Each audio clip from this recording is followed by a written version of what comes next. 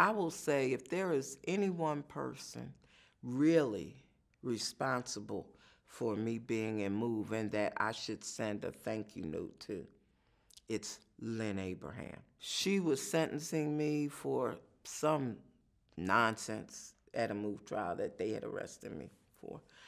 And at the sentencing, she asked me, did I have anything to say? And I said, yeah, I do. And I started talking about what I saw in that courtroom that made me speak out and everything. She told me to shut up. I said, well, didn't you just ask me if I had anything to say? And isn't this supposed to be America where you tell the world there's freedom of speech, freedom of religion, freedom of press, freedom of this, freedom of that? She said, no, and I'm holding you in contempt, and I'm sentencing you to 60 days at the House of Correction. Well, that's where MOVE women were housed. So I got to spend 2 months up close and personal with MOVE women.